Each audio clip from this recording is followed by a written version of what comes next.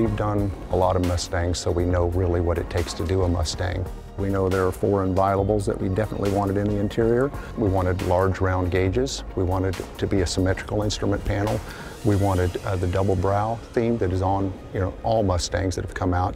And we definitely want premium materials in the interior. We ended up with 2 themes that we kind of zeroed in on fairly quickly. One of them, I would consider it a more evolutionary theme. The second theme I would consider to be more revolutionary. We were able to get a great blend of the 2 interior themes that we had and end up with one really, really great theme. The interior was extremely important as far as proportion is concerned. Symmetry, the 2 large gauges, that's Mustang. You see here the toggle switches, visceral. We really wanted to have that in there. The shifter, the ball shifter, that's Mustang all the way. I think we've delivered a very performance, yet very luxurious interior.